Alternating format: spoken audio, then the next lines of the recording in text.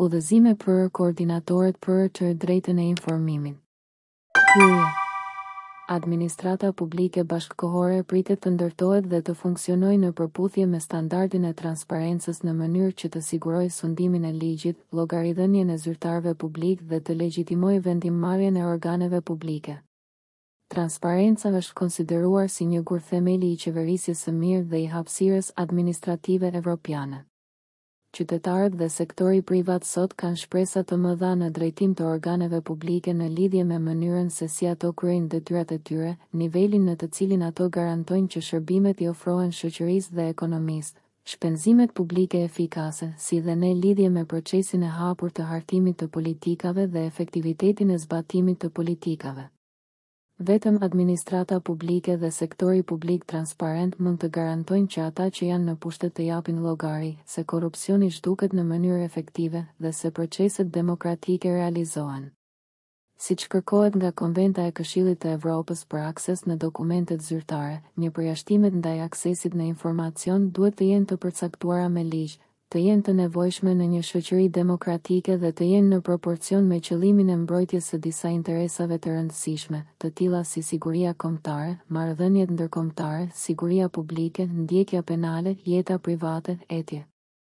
Ligji për të drejtën e informimit, ligji nr. 119/2014, është instrumenti kryesor ligjor që garanton që administrata publike funksionon në mënyrë transparente dhe përrjedhoi ka rol kyç në ndërtimin e shoqërisë me administratë publike të përgjegjshme, efikase dhe efektive e pa korrupsion. Kështu, Shqipëria bën pjesë në grupin e më shumë se 100 vendeve të botës që kanë miratuar ligjin, i cili siguron se qytetari ka të drejtën e aksesit në informacionet publike dhe se organet publike japin informacion publik në mënyrë proaktive në internet. 2. Komisioneri për të drejtën e informimit dhe mbrojtjen e të dhënave, në vijim. Komisioneri është organ mbikëqyrës që siguron se ligji për të drejtën e informimit zbatohet nga autoritetet publike. Çdo organ i sektorit publik siguron zbatimin e plotë të ligjit për të drejtën e informimit duke miratuar programin e transparencës, nenet 4 dhe 5, shi shtojcën 3, duke botuar të dhënat e listuara në faqen e internetit, neni 7, duke trajtuar kërkesat, aplikimet e qytetarëve për të marrë informacion të veçantë, neni 11 e vijues, duke krijuar, mbajtur dhe duke bërë publik regjistrin e kërkesave dhe përgjigjet, neni 8. Dhe duke caktuar koordinatorin për të drejtën e informimit, neni 10. Është pikërisht detyrimi i titullarëve të autoriteteve publike për të caktuar koordinatorin për të drejtën e informimit, siç përcaktohet në nenin 10 të ligjit për të drejtën e informimit, që e bën zbatimin e plotë të ligjit për të drejtën e informimit të mundur dhe efektiv. Me qëllim. Një konventa që përcakton standardet minimale për aksesin në informacion është miratuar në Tromsø, Norvegji, 18 qershor 2009, si dokumenti i parë ligjor detyrues ndërkombëtar për aksesin në informacion. Ajo do të hyjë në fuqi pas 10 ratifikimesh. Deri tani 8 vende kanë ratifikuar dokumentin, nga 14 vende nënshkrues gjithsej. 2 në më shumë se 50 vende kjo e drejtë është dhënë me kushtetut, duke përfshirë vende të shumta evropiane, të tilla si Shqipëria, Bullgaria, Kroacia, Republika Çeke, Estonia, Finlanda, Greqia, Hungaria, Lituania, Moldavia, Mali i Zi, Norvegjia, Poloni, Portugalia, Rumania, Serbia, Slovakia, Slovenia dhe Suedia. Garantimin e zbatimit efektiv të ligjit për të drejtën e informimit, koordinatorët kanë disa role të rëndësishme. Së pari, koordinatori është i detyruar zyrtarisht të sigurojë zbatimin e ligjit për të drejtën e informimit në organin e sektorit publik me anë të kryerjes së procedurave administrative dhe të sigurojë që informacioni përkatës publikohet në faqen e internetit. Së dyti, koordinatori, siç e nënkupton edhe emërtimi, shërben si koordinator i aktiviteteve në organin e sektorit publik që ka për qëllim zbatimin e ligjit për të drejtën e informimit, duke shërbyer si pikë kyçe në mes të pjesëve apo degëve të ndryshme të organizatës dhe ndihmësi i drejtuesve kur është fjala për informimin e publikut. Së treti, koordinatori është pika e kontaktit për qytetarët dhe një urë në mes të publikut dhe organit të sektorit publik që merret me kërkesat e tyre që siguron bërjen publike proaktive të informacionit, dhe këshilltari për qytetarët në lidhje me kërkesat e tyre. Së katërti, koordinatori duhet të jetë i aftë për të trajtuar situata të krizës, në rast të një interesi të madh të mediave në punën dhe organizimin e organit të sektorit publik, ose në rast të kërkesave të bezdishme, por edhe të jetë bindës dhe i aftë kur ka të bëjnë me drejtues që nuk është i prirur për transparencë apo është i prirur të injorojë interesat e publikut. E fundit, por jo më pak e rëndësishme, koordinatori është rezervuar institucional i njohurive mbi aksesin në legjislacionin dhe praktikat e informacionit dhe ai duhet të jetë i angazhuar në mënyrë aktive në zhvillimin e një fryme të transparencës në organin e sektorit publik duke ndryshuar paradigmën e administratës publike. Në vend që të perceptohet si një aktivitet i ngarkuar, bërja publike e informacionit duhet të bëhet një mënyrë e rregullt e funksionimit të organit publik. Koordinatori në cilësinë e antarit të rrjetit të koordinatorëve të drejtuar nga komisioneri duhet të ketë akses në zhvillimet më të fundit të legjislacionit, në ndihmën praktike të zbatimit të ligjit për të drejtën e informimit dhe në rastet që trajtohen nga organet e tjera publike. Sipas raportit vjetor të komisionerit për vitin 2015, ka pasur 198 koordinatorë të emëruar në organet e sektorit publik. 3 krahasuar me vetëm 4 koordinatorë të emëruar gjatë 2 muajve të fundit të vitit 2014, kur ligji për të drejtën e informimit sapo kishte hyrë në fuqi. Kjo është një rritje e madhe dhe e dukshme e numrit të koordinatorëve. Megjithatë, pritet që të gjitha organet publike të lidhura me ligjin për të drejtën e informimit të emërojnë koordinatorët e tyre në mënyrë që të jenë në gjendje për të përmbushur kërkesat e ligjit për të drejtën e informimit. Mosemërimi e koordinatorëve nga ana e organeve rrezikon seriozisht zbatimin efektiv të ligjit për të drejtën e informimit dhe të drejtën e qytetarëve për informimin publik. Megjithatë, publikimi i të gjithë informacionit të kërkuar në internet do të garantonte që e drejta e qytetarëve për informim të plotësohej, dhe kjo do ta bënte zbatimin e ligjit për të drejtën e informimit më efektiv dhe më të lehtë për organin publik dhe për koordinatorin e tij. Qëllimi i udhëzimeve. 3 Komisioneri për të drejtën e informimit dhe mbrojtjen e të dhënave, raporti vjetor 2015.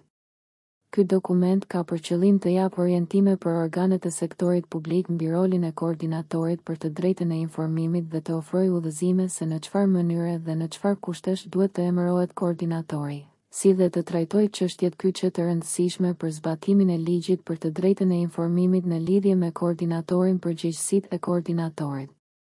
Pjesa I, korniza ligjore për koordinatorëve e emërimit, detyrat dyre e përgjegjësitë. Baza ligjore. Ligji për të drejtën e informimit parashikon një rol të veçantë i cili duhet t'i caktohet një në punësi civil në çdo organ publik.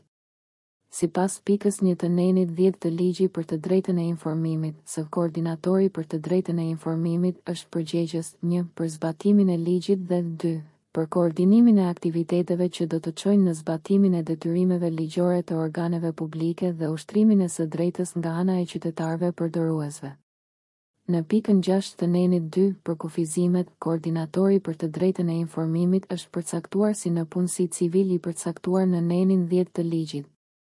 Neni 10 rregullon detyrat e koordinatorit për të drejtën e informimit, i cili është në punës civil me rolin e zbatimit të ligjit dhe bashkërendimin e përpjekjeve për të siguruar të drejtën e informimit.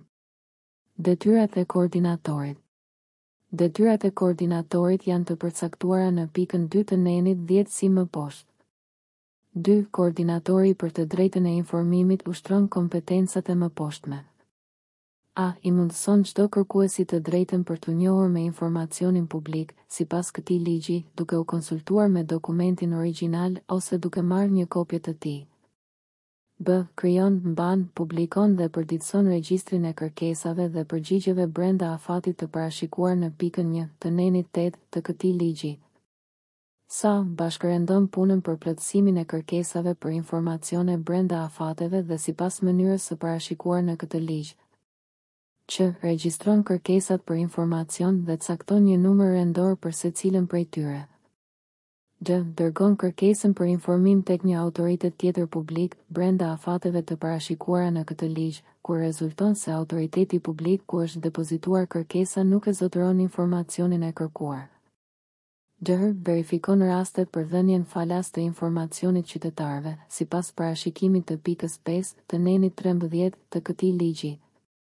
Kryen njoftimet paraprake sipas neneve 14 dhe 15 të këtij ligji, si dhe komunikon me kërkuesin sipas nevojës për trajtimin e kërkesës për informacion publik. Duke parë nga afër këtë listë të detyrimeve, neni 10 së bashku me dispozitat e tjera të këtij ligji, është e mundur të dallohen 3 detyra të veçanta të koordinatorit: 1. Trajtimi i kërkesave duke u marrë me kërkuesit, b. Mbajtja e regjistrit të kërkesave dhe përgjigjeve, dhe 3. Bashkërendimi i përpjekjeve për të koordinuar të drejtën e informimit. Grupi i parë i detyrave përfshin trajtimin e kërkesave të qytetarëve. Koordinatori është përgjegjës për kryerjen e procedurës administrative me kërkesë të kërkuesit sipas ligjit për të drejtën e informimit dhe kodit të procedurave administrative, 4 në thelb. Kjo do të thotë se koordinatori zhvillon procedurën që do të çojë në vendimin mbi kërkesën dhe siguron akses në përputhje me dispozitat materiale të ligjit për të drejtën e informimit. Dispozitat e veçanta procedurale të ligjit për të drejtën e informimit përcaktojnë disa hapa të rëndësishëm procedural që janë caktuar koordinatorit. Regjistrimi i kërkesave dëhëre njoftimi i kërkuesit. Kërkesa duhet të regjistrohet dhe t'i vendoset një numër rendor për çdo kërkesë të caktuar. Shkronja pika 2 e nenit 10. Numri rendor i kërkesës dhe të dhënat e kontaktit të koordinatorit për të drejtën e informimit duhet t'i njoftohen kërkuesit. Pika 2 e nenit 11. Dërgimi i kërkesës. Në rastin kur organi publik, pranë të cilit është paraqitur kërkesa, nuk zotëron informacionin e kërkuar, atëherë kërkesa duhet t'i dërgohet organit të sektorit publik i cila zotëron informacionin brenda 10 ditëve pune, dhe kërkuesi duhet të njoftohet njëkohësisht për faktin se kërkesa është dërguar tek organi kompetent dhe për detajet e kontaktit të atij organi publik. Shkronja d. Pika 2 e nenit 10 në lidhje me nenin 12.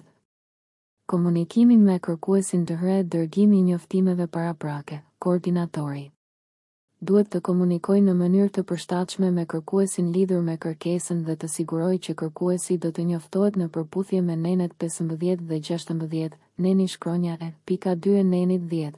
Në lidhje me nenin 15, koordinatori duhet të respektojë afatet e përcaktuara dhe të përpunojë kërkesën sa më shpejt që të jetë e mundur, por në çdo rast brenda 10 ditëve pune që nga dita e paraqitjes së kërkesës ose 15 ditëve pune, nëse kërkesa është dërguar nga organi që ka pranuar fillimisht kërkesën. Zgjatja e afateve me 5 ditë të tjera pune është e mundur sipas kushteve të përcaktuara në pikën 3 të nenit 15 dhe në rastet e zgjatjes së afatit, kërkuesi duhet të njoftohet pa vonesë për zgjatjen e afateve. Shembujt të tjerë të komunikimit, edhe pse nuk është përcaktuar në mënyrë të veçantë në shkronjën e, mund të përfshin detyrimin për ta kontaktuar kërkuesin brenda 48 orëve nga koha e paraqitjes së kërkesës, e cila nuk është e qartë në lidhje me përmbajtjen dhe natyrën e saj, për të bërë sqarimet e nevojshme të kërkesës dhe për ta ndihmuar kërkuesin në lidhje me sqarimin e kërkesës. Pika 1 e nenit 12. Ky detyrim është shumë i rëndësishëm dhe është me rëndësi thelbësore që koordinatori të bëjë përpjekje të rëndësishme për të komunikuesin me kërkuesin dhe për të sqaruar kërkesën, sepse është e mundur që të aksesi në informacion të refuzohet në rastin kur kërkesa mbetet e paqartë ose nuk është e mundur që të identifikohet informacioni i kërkuar. Pika 4 e nenit 17. Komunikimi me kërkuesin ka të bëjë edhe me njoftimin paraprak të parashikuar në nenin 16 që duhet të bëhet pa vonesë, menjëherë, në rast kur organi i sektorit publik. 4. Kodi i procedurave administrative, ligji nr. 44/2015. Ligji ka hyrë në fuqi një vit pas publikimit të tij në fletoren zyrtare, më 28 maj 2016. I propozon kërkuesit që të ndryshojë kërkesën për informacion që ka kosto të lartë ose në qoftë se ajo kërkon një kohë më të gjatë se sa afati i rregullt prej 10 ditë pune për shqyrtimin e kërkesës dhe marrjen e informacioneve të disponueshme. Pika 1. Ose kur ai e informon kërkuesin se informacioni është i disponueshëm në internet. Pika 2. Ose për shumën e llogaritur për dhënien e informacionit që gjithashtu ka të bëjë me llogaritjen e kostove. Pika 3. Sigurimi i aksesit në informacion. Koordinatori siguron që kërkuesit i jepet e drejta, që kërkuesi sheh dokumentin origjinal apo që kërkuesit i jepet kopja e dokumentit. Shkronja A. Pika 2 e nenit 10. Në lidhje me nenin 14 për rrugën e bërjes publike të informacionit, koordinatori ka detyrimin që të sigurojë se informacioni është publikuar në mjediset e organit publik, në portalin e Albania, ose në faqen zyrtare të internetit. Nëse informacioni është publikuar tashmë në internet, koordinatori duhet të sigurojë që kërkuesi është i informuar në lidhje me disponueshmërinë e informacionit në internet, apo se kopja e dokumentit i është dërguar kërkuesit në format të përshtatshëm, në formë elektronike për aq kohë sa ajo ekziston në një format të tillë ose në formate të tjera nëse janë efikase dhe me kosto më të ulët, ose që vendimi negativ, refuzimi i kërkesës, është dhënë me shkrim dhe i arsyetuar, vendimet të arsyetuara, me udhëzimet për mjetet juridike.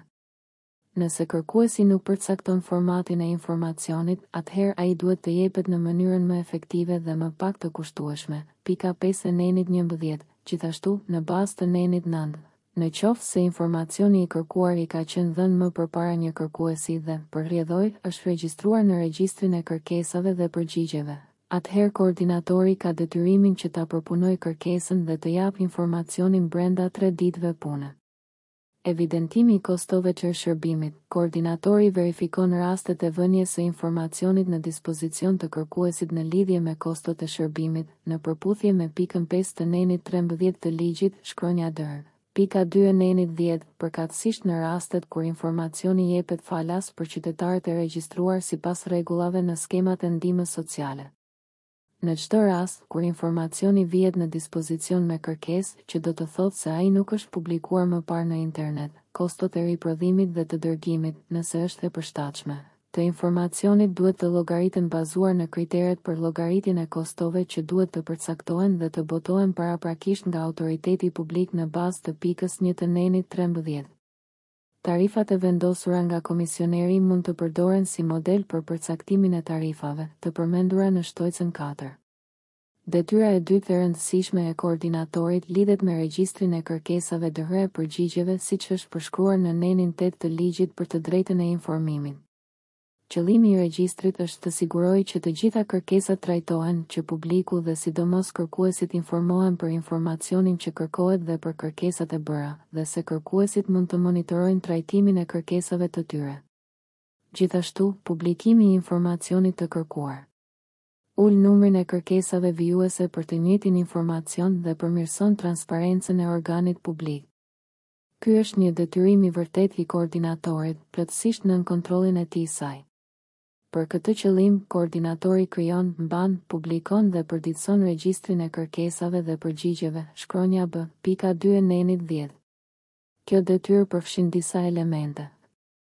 Krijimi i regjistrit. Regjistri duhet të krijohet nga koordinatori bazuar në një modeli të zhvilluar nga komisioneri duke përcaktuar formatin dhe përmbajtjen e regjistrit, pika 2 e nenit 8, shi shtojcën 2. Regjistrimi i kërkesave. Çdo kërkesë duhet të regjistrohet dhe t'i caktohet një numër rendor, shkronja D, pika 2 e nenit 10. Numri rendor i kërkesës dhe të dhënat e kontaktit të koordinatorit për të drejtën e informimit duhet t'i njoftohen kërkuesit, neni 11.2. Përditësimi i regjistrit. Regjistri duhet të mirëmbahet dhe të përditësohet rregullisht, të paktën çdo 3 muaj, siç parashikon ligji, pika 1 e nenit 8. Në praktik, regjistri duhet të përditësohet sa herë që merret një kërkesë e re për informacion publik, ose sa herë që informacioni i jepet kërkuesit. Disponueshmëria publike e regjistrit. Regjistri duhet të publikohet në internet, në faqen e internetit të organeve publike, duke përfshirë informacionin e vënë në dispozicion me kërkesë, dhe informacionit të vënë në dispozicion në mjediset e organit publik, pika 1 e nenit 8. Edhe pse ligji parashikon periudhën 3 muaj, rekomandohet që regjistri i kërkesave dhe i përgjigjeve të përditësohet dhe të publikohet rregullisht, çdo ditë ose të paktën një herë në javë, në varësi të numrit të kërkesave dhe informacioneve të vëna në dispozicion. Është e rëndësishme që të dhënat personale të mbrohen, që do të thotë se identiteti i kërkuesit të mos jetë i dukshëm në regjistrin që është vënë në dispozicion të publikut, pika 1 e nenit 8. Funksioni i tretë i koordinimit përfshin aktivitetet e koordinimit. Sipas nenit 10, edhe zbatimi dhe koordinimi janë funksione shumë të rëndësishme të koordinatorit, reflektuar edhe në titullin e funksionit. që do të thotë se koordinatori duhet të bashkërendojë përpjekjet për përmbushjen e kërkesave për informacion brenda afatit dhe në mënyrën e përcaktuar me ligj, shkronja sa, pika 2 e nenit 10.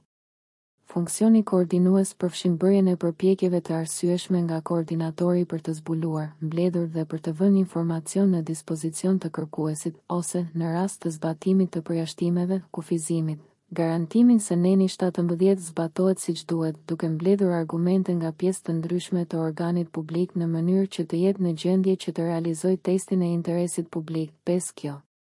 5. Realizimi i testit të interesit publik kërkon që argumentet për të dy rastet, lejimi i aksesit ose kufizimi i aksesit, të zbulohen dhe të merren parasysh.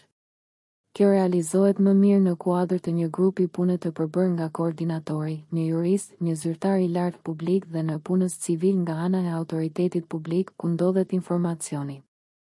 Megjithatë, roli i koordinatorit normalisht kërkon përgatitjen dhe shkrimin e vendimit, si dhe koordinimin e procedurës. Do të thotë që pozita e koordinatorit në hierarkinë e organit të sektorit publik, si dhe aftësitë e tij saj, njohuritë, përvoja organizative dhe profesionale, duhet të jenë të përshtatshme për detyrën që i është caktuar atij asaj. Përveç rolit të tij saj të bashkërendimit, koordinatori duhet të punojë ngushtë në punësin më të lartë civil, të cilit i janë deleguar detyrime specifike të përcaktuara nga ligji për të drejtën e informimit në bazë të pikës 2 të nenit 19 dhe në përputhje me ligjin nr. 152/2013 për shërbimin civil. Informacioni për koordinatorin.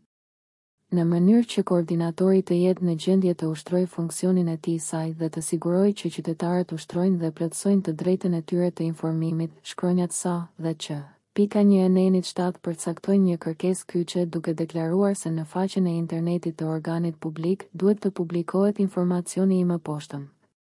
Që të dhëna për vendndodhjen e zyrave të autoritetit publik, orarin e punës, emrin dhe kontaktet e koordinatorit për të drejtën e informimit. Sa, informacion për procedurat që duhen ndjekur për të bërë një kërkesë për informim, adresën postare dhe elektronike për depozitimin e kërkesave për informim, si dhe procedurat e ankimit të vendimit përkatës. Informacioni mbi koordinatorin në dispozicion të publikut dhe informacioni i disponueshëm në portalin Pyet Shtetin, http. Pyet Shtetin, al, është parakusht për ushtrimin e së drejtës së informimit. Për këtë arsye është e rëndësishme që informacioni mbi koordinatorin së bashku me të dhënat e kontaktit, të tilla si posta elektronike, numri i telefonit, numrin e zyrës, adresa, të shfaqen siç duhet në faqen e internetit të organit publik dhe portal, si dhe në mjediset e organit publik. E njëjta gjë vlen për informacionin procedural mbi paraqitjen e kërkesës ose depozitimin e një ankese pranë komisionerit që duhet të publikohet në faqen e internetit të organit publik, së bashku me informacion mbi koordinatorin. Disponueshmëria e informacionit mbi koordinatorin në faqen e internetit të autoritetit publik dhe në portalin gjithashtu e bën detyrën e dërgimit të kërkesës më të lehtë për koordinatorin e autoritetit publik që nuk zotëron informacionin e kërkuar. Në këtë mënyrë ajo mund të identifikojë lehtësisht pikat e kontaktit të autoritetit publik që zotërojnë informacionin dhe të realizojë detyrën në bazë të pikës 2 të nenit 12. Në rastet kur autoriteti publik nuk ka krijuar një faqe interneti, të dhënat mbi koordinatorin duhet t'i dërgohen komisionerit me shkrim, poste elektronike ose me postë. Llogaridhënia e koordinatorit. Duke pasur parasysh se koordinatori është përgjegjës për një pjesë të rëndësishme të zbatimit të ligjit në organ të caktuar publik, ajo i nënshtrohet edhe sanksioneve për shkelje të ligjit.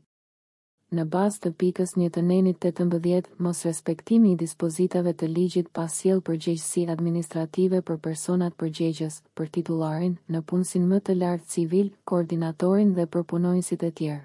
Neni 19, për sa kohë nuk ka vepër penale. Sanksionet përfshin gjobat e përcaktuara në pikën 2 të nenit 18 për çdo kundërvajtje të veçantë, gjithsej 17. Kundërvajtjet e veçanta që mund të kryhen nga koordinatori çojnë në përgjegjësi dhe në vendosje sanksionesh të llojit gjob, siç përcaktohet në pikën 2. Ato përfshin 4 grupe të ndryshme shkeljesh, sipas kritereve të ashpërsisë dhe të personit që është përgjegjës. Numri i shkeljeve të mundshme dhe ndëshkimet tregojnë se koordinatori, si dhe titullari i autoritetit publik dhe në punësim më i lartë civil, duhet të jenë shumë të kujdesshëm në përmbushjen e detyrave të tyre në mënyrë që të zbatojnë detyrimet e përcaktuara nga ligji për të drejtën e informimit, ja dhe të sigurojnë se të drejtat e qytetarëve janë garantuar. Shkeljet më të rënda që çojnë në dënimin me gjobë prej 150.000 deri në 300.000 lekë përfshin: A. Refuzimi i dhënies së informacionit në kundërshtim me parashikimet e këtij ligji. D. Mosplotësimi i kërkesave për informacione, të regjistruara në regjistrin e kërkesave dhe përgjigjeve brenda afatit dhe sipas mënyrës së parashikuar në nenin 9 të këtij ligji. E. Mosregjistrimi i kërkesës për informim, moscaktimi i një numri rendor për të dhe mosdhënia e të dhënave të kontaktit të koordinatorit për të drejtën e informimit, sipas parashikimeve të pikës 2 të nenit 11 të këtij ligji. Mosdërgimi i kërkesës për informim të një autoritet tjetër publik brenda afatit të parashikuar në pikën 2 të nenit 12 të këtij ligji. F. Dërgimi i kërkesës për informim tek një autoritet tjetër publik kur autoriteti që ka marrë kërkesën e ka informacionin e kërkuar. J. Mosnjoftimi i kërkuesit për vendimin për zgjatjen e afatit për plotësimin e kërkesës për informim. Shkeljet të tjera që çojnë në dënimin me gjobë prej 50.000 deri në 100.000 lekë përfshin: D. Moskrijimi, mosmbajtja, mospublikimi apo mospërditësimi i regjistrit të kërkesave dhe përgjigjeve brenda afatit prej 3 muajsh. G. Mosnjoftimi i kërkuesit se kërkesa e tij është dërguar një autoriteti tjetër dhe kontaktet e nevojshme janë dërguar autoritetit tjetër. H. Mosrespektimi i kërkesave për dhënien falas të informacionit. Së fundi, shkeljet më pak të rënda që çojnë në dënimin me gjobë prej 25.000 deri në 50.000 lekë përfshin: I. Refuzimi i parsyetuar i preferencës së kërkuesit për mënyrën e dhënies së informacionit dhe mosdhënia e arsyeve mbi të cilat është marrë vendimi negativ. K. Famoskryerja e njoftimeve paraprake sipas parashikimeve të nenit 16 të këtij ligji për propozimin për ndryshimin e kërkesës, disponueshmërinë në internet të informacionit, kostot dhe llogaritura. Koordinatori, si dhe çdo punonjës tjetër i organit publik, është subjekt edhe i një dënimi të rënd me gjobë nga 150.000 deri në 300.000 lekë në rastin e 2 shkeljeve të tjera. L. Dëmtimi ose shkatërimi i dokumenteve zyrtare me qëllim shmangjen e së drejtës për informim. L. Mosbardhja e dokumenteve zyrtare në kundërshtim me rregullat në fuqi me qëllim pengimin e ushtrimit të së drejtës për informim. Shkelje të tjera të përcaktuara në nenin 18 mund të kryhen nga ana e kryesuesit të organit publik apo në punësi më i lartë civil. Konkretisht, në bazë të pikës 2 të nenit 19, titullari i organit publik duhet të delegojë kompetenca të caktuara tek në punësi më i lartë civil, përgatitja dhe zbatimi i programit të transparencës, pika 1, neni 4, rishikimi i programit të transparencës, pikat 1 dhe 2 të nenit 5, dhe përcaktimi i tarifave të shërbimeve, pikat 1 dhe 2 të nenit 13. Kështu, titullari ose në punësi më i lartë civil të cilit janë deleguar kompetencat mbajnë përgjegjësi për shkeljet e dispozitave të mëposhtme dhe përballen me dënimet me gjobë nga 50.000 deri në 100.000 lekë. B. Mosvënia në zbatim e programit institucional të transparencës brenda 6 muajsh nga dita e hyrjes në fuqi të ligjit, ose që nga krijimi i organit publik. Sa. Mosrishikimi i programit institucional të transparencës brenda 5 vjetësh. Që. Mosndjekja e procedurave për rishikimin e programit institucional të transparencës në bazë të procedurës së miratimit. G. Mos përcaktimi paraprakisht i një tarife, mos publikimi ose caktimi i tarifave abuzive për riprodhimin dhe dërgimin e informacionit. Në bazë të analizimit të dispozitave të sanksioneve mund të nxirren disa përfundime. Titullari ose, nëse në praktik zbatohet dispozita e delegimit, pika 2 e nenit 19, në punësi më i lartë civil mban përgjegjësi për shkeljet që lidhen me programin e transparencës, përgatitjen, zbatimin dhe rishikimin, dhe me vendosjen dhe publikimin e tarifave ose vendosjen e tyre në mënyrë jo proporcionale. Nga ana tjetër, koordinatori mban përgjegjësi për të gjitha elementet që kanë të bëjnë me kërkesat, regjistrimi, dërgimi, njoftimet paraprake, arsyetimi i vendimit, sigurimi i informacionit, me komunikimin me kërkuesin, me llogaritjen e kostove dhe me ruajtjen dhe publikimin e regjistrit të kërkesave dhe përgjigjeve. Koordinatori mund të përballet me përgjegjësi të mbështetura ekskluzivisht në 11 arsye dhe në 2 arsye të tjera si çdo punonjës tjetër. Shtrirja e madhe e përgjegjësisë së koordinatorit dhe fakti se ajo përballet me dënimin më të lartë, deri në 300.000 lekë. Dënimet me të cilat përballet titullari në punësi më i lartë civil janë më të ulta se dënimet më të larta me të cilat përballet koordinatori, ndërkohë që në të njëjtën kohë ai nuk ka kontroll të plotë mbi procesin. Gjë e cila tregon pozitën e vështirë në të cilën është i detyruar të punojë koordinatori për zbatimin e ligjit, në varësi të punonjësve të tjerë të organin publik, të tillë si njësia e menaxhimit të dhënave, administratorët e internetit, njësitë e marrëdhënieve me publikun, njësitë ligjore, njësitë edhe degët tjera që mbajnë informacion. Detyra për të marrë me nivelin politik të organit dhe ndoshta edhe me në punës të tjerë civil të pozicionuar më lart në hierarki që kanë informacionin. Si pasojë, fakti që koordinatori është shumë i varur nga bashkëpunimi i njësive të tjera organizative, i në punësve dhe i titullarëve të organit publik për zbatimin e dispozitave të ligjit për dhënien e të drejtës së aksesit në informacion nga njëra anë, dhe nga fakti se koordinatori mban pjesën më të madhe të përgjegjësisë për zbatimin e ligjit, madje edhe duke qenë përgjegjës për sjellje të keqe të mundshme të tjerëve, kërkon që roli i koordinatorit të trajtohet me kujdesin e duhur dhe se roli i koordinatorit t'i caktohet një personi i cili zotëron njohuri të rëndësishme, ka aftësitë dhe përvojën profesionale e organizative dhe që ka një pozitë hierarkike të rëndësishme në organin publik. Pjesa I, çështje praktike në lidhje me koordinatorin për drejtën e informimit. Emërimi i koordinatorit. Emërimi i koordinatorit si dhe publikimi i këtij informacioni sipas rregullave në faqen e internetit të organit publik, në mjediset e organit publik dhe në portalin Pushtetin është një kërkesë e domosdoshme për zbatimin e ligjit. Ligji në nenin 10.1 shprehet se organi i sektorit publik do të caktojë një në punës civil si koordinator, pa specifikuar ndonjë kërkesë. Vendimi duhet të merret nga titullari i organit publik. Vendimi për koordinatorin duhet të përmbajë emrin e personit, pozicionin e punës së personit dhe të dhënat kryesore e kontaktit, organin publik, adresën, faqen e internetit, emrin dhe të dhënat e kontaktit të koordinatorit, telefon, faks, postë elektronike dhe numrin e zyrës. Në shtojcën 1 është paraqitur një model vendimi. Një personi tjetër mund t'i jepet në mënyrë formale apo jo formale roli i asistentit apo i koordinatorit shi më poshtë, për të marrë përsipër funksionin e koordinatorit kur ai ose ajo është përkohësisht i padisponueshëm. Informimi në punësve civil dëhrej i publikut për koordinatorin. Informacioni mbi koordinatorin duhet të publikohet në faqen e internetit, neni 7, që në portali i Pushtetin dhe në mjediset e organit publik. Pa informacionin e duhur mbi koordinatorin qytetarët pengohet në ushtrimin e të drejtës së tyre dhe zbatimi i ligjit vihet në rrezik. Gjithashtu, detyrat e komisionerit do të bëhen më të lehta në qoftë se zbulimi nga ana e koordinatorit e organeve të shumta lehtësohet nga informacioni lehtësisht i aksesueshëm. Përveç publikut të gjerë, informacioni mbi koordinatorin duhet të shpërndahet edhe në organin publik në mënyrë që të gjithë të punësuarit të njihen me personin dhe rolin e koordinatorit. Kjo mund të bëhet përmes instrumenteve të rregullta të komunikimit të informacionit ndërmjet punonjësve, qoftë në mënyrë hierarkike nga titullari dhe deri tek departamentet ose nëpërmjet intranetit, buletineve apo instrumenteve të tjera të shpërndarjes së informacionit brenda organit publik. Informacioni mbi koordinatorin duhet të shoqërohet mundësisht me një përshkrim të shkurtër të rolit të tij saj, detyrimet në bazë të ligjit dhe me thirrjen e përgjithshme për bashkëpunim me koordinatorin.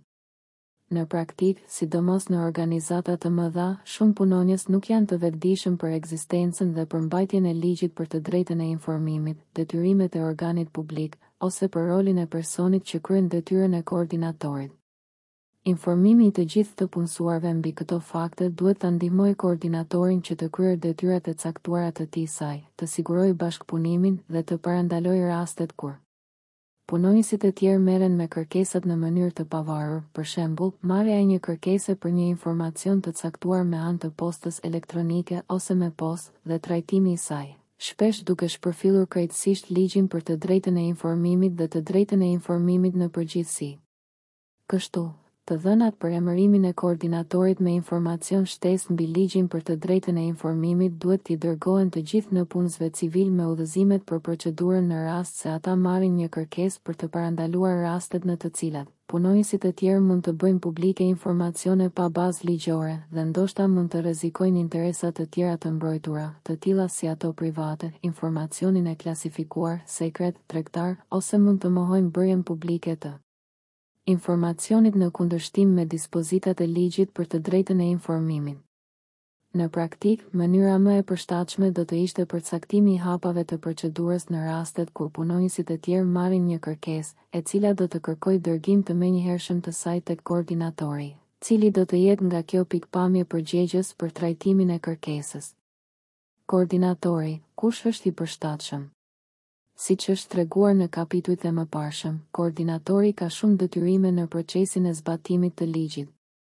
Ai ajo mban përgjegjësi për shkelje të mundshme të dispozitave të ligjit, shpesh në rastet kur ai ajo nuk ka kontroll mbi pjesë të tjera të organizatës që duhet të bashkëpunojnë dhe të ndihmojnë në zbatimin e ligjit. Këto dy fakte nënkuptojnë se në rolin e koordinatorit duhet të caktohet personi i cili zotëron njohuri përkatëse, ka aftësitë, përvojën profesionale dhe organizative dhe që zë një pozitë hierarkike të rëndësishëm në organin publik. Pra, kur është fjala për caktimin e personit të duhur në rolin e koordinatorit, rekomandohet shumë sa më poshtë vijon. Personi i caktuar si koordinator zotëron formim të mjaftueshëm arsimor dhe profesional. Duke pasur parasysh faktin se detyra kryesore e koordinatorëve është trajtimi i kërkesave dhe në këtë mënyrë kryerja e procedurave administrative dhe më pas marrja pjesë në procedurën e ankimit dhe ndoshta të mosmarrëveshjeve administrative, do të ishte i preferueshëm formimi juridik. Megjithatë, në rastet kur koordinatori ka formime dhe përgatitje profesionale të tjera, është e nevojshme për të garantuar që ai ajo ndihmohet nga zyra juridike apo një nëpunësi civil me formim juridik. Koordinatori është me përvojë dhe i kualifikuar në fusha të veçanta, të tilla si e drejta administrative dhe procedura administrative, organizimi i sektorit shtetëror dhe i sektorit publik, e drejta administrative informative, burime të tjera ligjore, të tilla si legjislacioni për mbrojtjen e të dhënave, dhe ka disa njohuri mbi etikun dhe komunikimin. Personat që nuk kanë formim juridik apo formim që lidhet me administratën publike nuk duhet të jenë zgjedhja e parë. Koordinatori ka përvojë për të punuar në një organ të veçantë publik, që i mundëson atij asaj që të ketë njohje të strukturës organizative, të llojeve të informacionit dhe që të krijojë kontaktet në organizatë. Të ardhurit e rinj nuk janë zgjidhja më e mirë. Koordinatori zë një pozicion në nivel hierarkik që i lejon atij asaj që të ketë një marrëdhënie të ngushtë, kontakt me drejtuesit e organit publik dhe të merret me pjesët e tjera të organizatës, të kërkojë informacione, të komunikojnë, etj. Me fjalë të tjera, është e nevojshme që të krijohet dhe të ruhet frekuenca dhe cilësia e bashkëpunimit dhe e konsultimeve me pjesë të tjera të organit publik dhe të ketë një mbështetje dhe mundësi kontakti me titullarin e organit publik. Për këtë arsye, sekretarët e përgjithshëm, zyrtarët e kabinetit, juristë e zyrave juridike apo stafet e ngjashme të nivelit të lartë janë zgjidhja më e mirë, ndërkohë që duhet të shmanget zgjedhja e bashkëpunëtorëve të rinj për të kryer detyrat komplekse të koordinatorëve. Titullarët sigurojnë që koordinatori ndihmohet nga bashkëpunëtorët e rinj dhe që mbështetet nga shërbimi i IT-s, headmasteri, mediat dhe zyrtarët e marrëdhënieve me publikun dhe nga zyrat juridike. Organet publike të dekoncentruara, PS. Organet publike me degët dhe zyrat territoriale. Ose organet publike me njësi gjysmë autonome organizative mund të caktojnë brenda tyre një koordinator për çdo njësi organizative, degë, zyrë, njësi gjysmë autonome organizative, në mënyrë që të zbatojnë ligjin në mënyrë efektive dhe ekonomike. Në këtë mënyrë, krijohet një rrjet i brendshëm i koordinatorëve ku koordinatori i organit publik mban detyrat e koordinimit dhe të zbatimit. Megjithatë, koordinatorët e brendshëm duhet t'i dërgojnë kërkesat tek koordinatori, si dhe informacionin që kërkohet, në qoftë se vendimi administrativ është pozitiv. Duke pasur parasysh faktin se koordinatori i caktuar në bazë të nenit 10 është pika e kontaktit e vetme dhe kryesore për publikun dhe që ai ajo mban përgjegjësinë dhe mund të dënohet, atëherë është e rëndësishme që koordinimi në mes të rrjetit të brendshëm të ruhet vazhdimisht dhe se kanalet e komunikimit të ekzistojnë. Megjithatë, përgjegjësia ligjore politike përfundimtare bie mbi titullarin e organit publik. Nga ana tjetër, në organet e vogla publike shpesh nuk është e mundur që të garantohet që personi i emëruar si koordinator të zotërojë aftësi dhe njohuri të mjaftueshme, psr. institucionet e vogla publike, kompanitë lokale. Është e mundur që koordinatorët në organizatat e vogla të këshillohen apo të mbështeten nga koordinatori i organi publik themelues ose psr. kompani lokale, njësi e qeverisjes vendore, agjenci e vogël, ministri. Puna sfi koordinator. Pasi personi emërohet në pozicionin e koordinatorit organi publik, ai duhet të sigurojë dhe të lehtësojë pjesëmarrjen në programet arsimore për të drejtën e informimit që organizohen nga komisioneri apo organet e tjera të autorizuara, si dhe për pjesë të tjera të legjislacionit, që janë rëndësishme për zbatimin e ligjit për të drejtën e informimit, procedura administrative, mbrojtja e të dhënave, informacioni i klasifikuar, programet antikorrupsion, komunikimi me qytetarët ose elemente të tjera të ngjashme.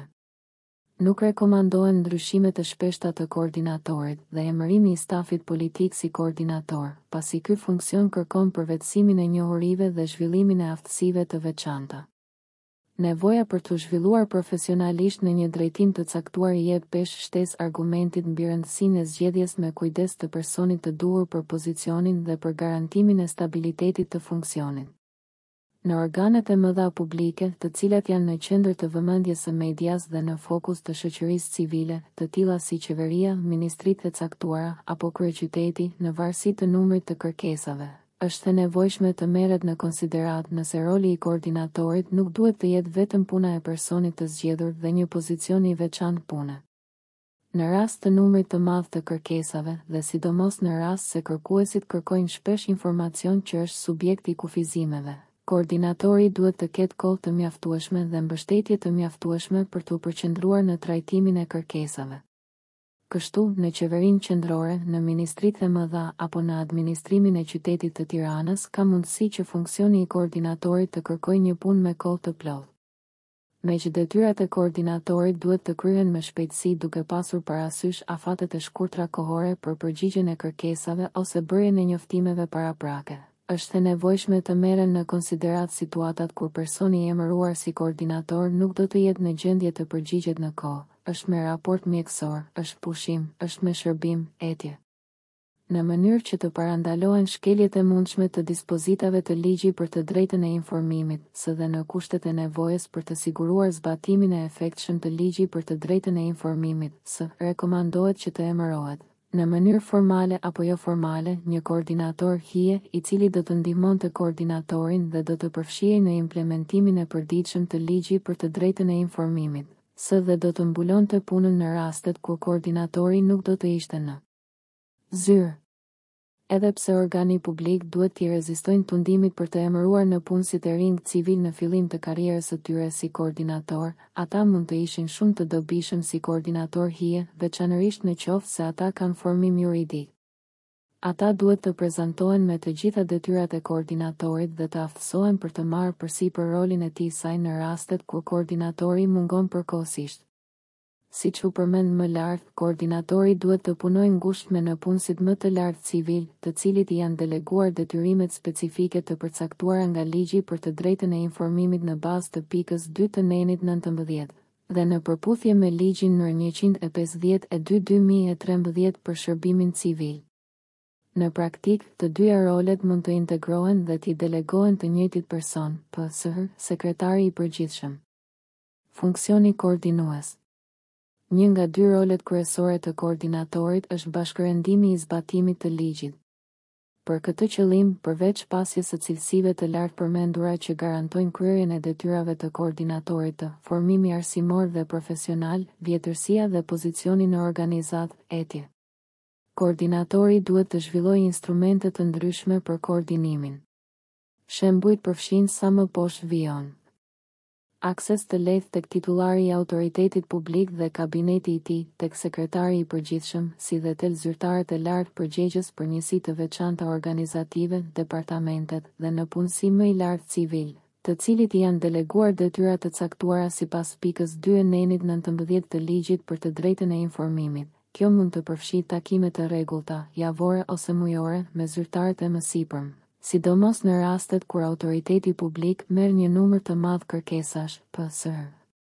Qeveria, ministrit, të cilat duhet të diskutohen apo në rastin e informacionit të marrë nga njësi të ndryshme organizative. Krijimi dhe përditësimi i një liste të kontaktit të personave kyç të departamenteve, të njësive apo degëve, të përcaktuar më shpesh në programin e transparencës që duhet të kontaktohen kur koordinatori merret me kërkesat, në mënyrë që të marrë informacion ose të përcaktoj argumentet që lidhen me testin e interesit publik. Raportimi 6 mujor dhe ose vjetor tek titullari mbi gjendjen e nivelit të transparencës në organin publik në formën e raportit që deklaron gjendjen e punëve në organin publik, niveli i transparencës në internet, statistikat mbi kërkesat dhe vendimet, duke përfshirë ankesat para komisionerit, sfidat e zbatimit dhe ndoshta propozime për përmirësime. Zhvillimi i mjeteve me udhëzime, një përmbledhje të shkurtër të procedurës në rastet kur kërkesat janë paraqitur diku tjetër në organizat ose për të siguruar qarkullimin e informacionit, që duhet të vihet në dispozicion të gjithë të punësuarve të autoritetit publik në mënyrë që të përshpejtohet procedura dhe të sigurohet ligjshmëria e vendimeve. Trajtimi i situatave të krizës në rastin kur ka një vëmendje të madhe të medias, është e nevojshme që të sigurohet që zyrtarët e medias të marrëdhënieve me publikun bashkëpunojnë me koordinatorin, dhe se drejtuesit e organit publik janë këshilluar siç duhet mbi bazat ligjore të bërjes publike të informacionit. Fryma e transparencës, organizimi në mënyrë periodike i seminareve të shkurtra për të gjithë punonjësit me qëllim për t'i informuar ata rreth ligji për të drejtën e informimit, dhe zbatimin e tij, si dhe për të diskutuar sfidat me të cilat ata ballafaqohen gjatë zbatimit të ligjit për të drejtën e informimit, Bashkëpunimi me komisionerin për të drejtën e informimit. Koordinatorët për të drejtën e informimit që i përkasin autoriteteve të ndryshme publike dhe që lidhen me ligjin për të drejtën e informimit përbëjnë një rrjet të udhëhequr nga komisioneri që siguron zbatimin e duhur të ligjit. Aktivitetet e kryera në të gjithë rrjetin përfshin organizimin e trajnimeve mbi zbatimin e ligjit për të drejtën e informimit, shpërndarjen e udhëzimeve apo të udhëzimeve të tjera të shkruara apo të modeleve tip që duhet të rrisin cilësinë e zbatimit të ligjit për të drejtën e informimit, si dhe ofrimin e këshillave nga komisioneri për koordinatorët në bazë ditore.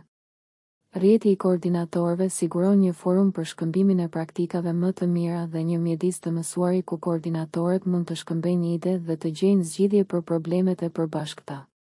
Për të ruajtur rrjetin dhe për të siguruar shpërndarjen e informacionit, është e rëndësishme që autoritetet publike të caktojnë koordinatorët dhe të dhënat e tyre të kontaktit duhet të jenë të disponueshme në internet, në faqen e internetit dhe në portal. Kështu, edhe kur një autoritet publik nuk ka krijuar një faqe interneti ende, informacioni mbi koordinatorin duhet t'i dërgohet komisionerit me shkrim, me postë elektronike ose me postë, në mënyrë që të mund të vijen në dispozicion të publikut në portalin Pyet Shtetin dhe të përfshihet në listën e postimeve të komisionerit. Shtojca 1. Vendimi për modelin të për koordinatorit. Institucioni, adresa, numri i aktit. Vendndodhja dhe data. Vendim për emërimin e koordinatorit për të drejtën e informimit. Në bazë të nenit 10 të ligjit nr. 119/2014 për të drejtën e informimit, emëroi personin e poshtëshënuar si koordinator për të drejtën e informimit. Emri, pozicioni, adresa, email, numri i telefonit, numri i faksit, faqja e internetit të autoritetit publik. Koordinatori për të drejtën e informimit, emri, ka të drejtën dhe detyrimin për të garantuar zbatimin e dispozitave të ligjit në përputhje me kërkesat. Titullari i autoritetit publik. Emri, firma dhe vula. Shtojca 2. Modeli tip i regjistrit të komisionerit për përgjigjet. Ju lutemi futni modelin tip origjinal në gjuhën shqipe ose jepni lidhjen e faqes së internetit të komisionerit ku është publikuar modeli tip. Shtojca 3. Modeli tip i programit të transparencës së komisionerit. Ju lutemi futni modelin tip origjinal në gjuhën shqipe ose jepni lidhjen e faqes së internetit të komisionerit ku është publikuar modeli tip. Shtojca 4. Modeli tip i kritereve të komisionerit për vendsosjen e tarifave. Ju lutemi futni modelin tip origjinal në gjuhën shqipe ose jepni lidhjen e faqes së internetit të komisionerit ku është publikuar modeli tip. Versioni final 03 tetor 2016.